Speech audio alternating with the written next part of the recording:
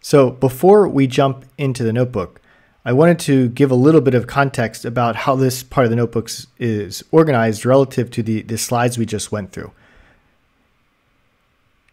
So you'll notice that I walk through each of the steps in the slides in the notebook with the equations from the slides, with one small exception. In the notebook, I don't focus on the constrained optimization formulation. I just focus on the loss formulation, where we've added an additional penalty term for regularization.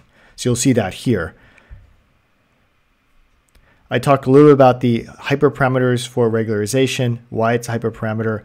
I talked a little bit about the regularization function, and here I focus on the ridge regression regularization function and the lasso regularization function.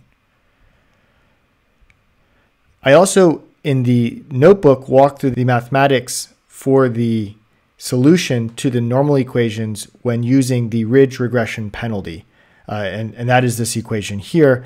And one of the kind of neat things that this does is by adding this identity matrix, or the scaled identity matrix, to X transpose X, this makes sure that this matrix here, this sum, is full rank.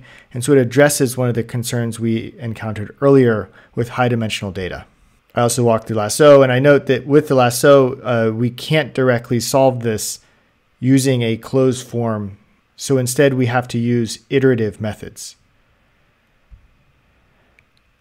I talked briefly about normalizing features, and that is it.